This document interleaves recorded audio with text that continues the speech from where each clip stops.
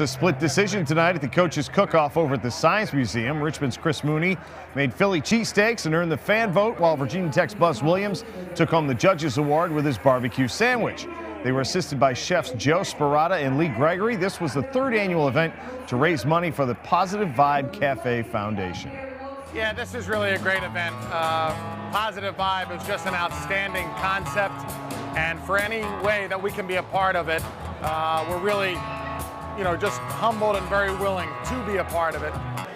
I had no idea what I was coming into. I only came because of my relationship with Chris, but obviously it's a great event that helps a lot of different people, and so I'm thankful to be a part of it.